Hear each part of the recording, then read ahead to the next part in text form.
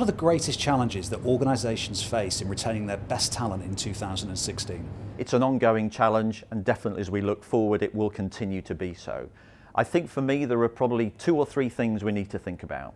Firstly, retaining talent isn't just about the high performing people who are destined for the top.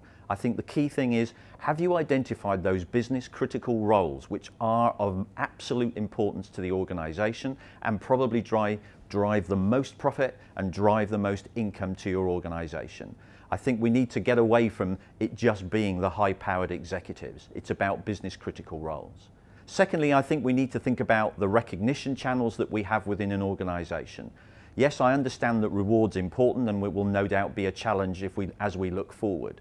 However, we need to think more about the recognition. Not everybody wants and will strive for increased salary. They know that sometimes they can't get it. But having this open and honest dialogue with employees is really important. It ensures that there's fairness and transparency in what is happening. It may be that we have to have e-thanks. It may be that we have online communities. It's about sharing success and ensuring that the employees feel valued and appreciated. That for me is really important from a recognition point of view.